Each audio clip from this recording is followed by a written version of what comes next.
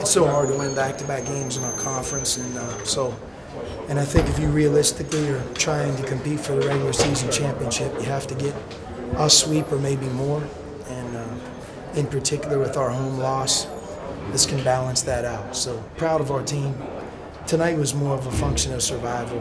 Nick Johnson, he really shouldn't have played. Not that he was put in at risk, but he vomited in the warm-ups.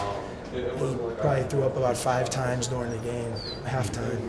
And the fact he was willing to play says everything you need to know about him. Very seldom do you have your point guard with 4 fouls that early in the game. And so we had to call on Gabe York and Jordan Hayes, and I thought they did a really good job when called on. And then, Kevin not being with us, obviously that doesn't help. And so for us to be able to move forward and get a win, I think is a great achievement for our group, but also I think it says a lot about Solomon Hill. I believe he's one of the best players in college basketball, and he's a leader. He's a great kid, and we really go as he goes. And tonight was a great example of that.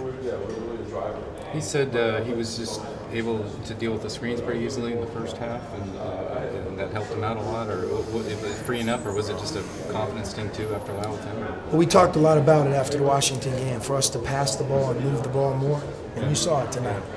That was one of our strengths, and we played with 9 turnovers, so single-digit turnovers without our point guard, and a lot of unselfish play late into the clock a number of times, which is always good. And thought that we missed some really good shots. I'm still waiting for those floodgates to really open with someone like Grant or Jordan, but we did a really good job on offense. Tonight was more of a function of that than their defense. The second half, they took away.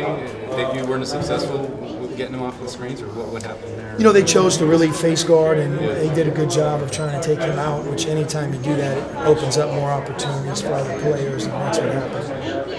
What was your thought on Kevin? I didn't know. Does it kind of remind you a little of that deal with Utah last year with Solomon, or was there any chippiness between them, or was it? Do you know anything about it? How did it get there? They always get the second guy, but I haven't seen it, so I probably, from a responsibility perspective, need to watch it before I comment. But I'm very, very disappointed in Kevin. Is it a chance? Well, if you do review it, is there a chance you can discipline him additionally yourself? And see what you think. And we'll handle it internally, but he'll be disciplined at the highest level we possibly can. If in fact what he did is represented, and it's he embarrassed himself, our university, our basketball program, his family, and it doesn't always matter what happened before you do that. Kevin's older, he's a senior, he's been through several situations, he knows better, and he deserved to get thrown out if in fact they're accurate, and obviously I don't want to judge that until I see it, but we have to be beyond that as a team, and he has to be able to be on that at this stage of his career. There's no place for that. So Kev has to be smart about the situation. He has to look at our team. Right now we're tied for first, and if his absence is big. It's a big part of our team. You think about if they lose a guy like that on their team, it really doesn't make a big difference. So Kev, he can't get into that game with somebody else. He has to know that he has a team that he has to stay with. It was a good weekend. It's something that me and Coach haven't done here, getting a sweep. We're telling the teammates that it made up for the UCLA loss. We have to stay with it. We get a home game next go around, and we just have to keep competing every time we hit the floor.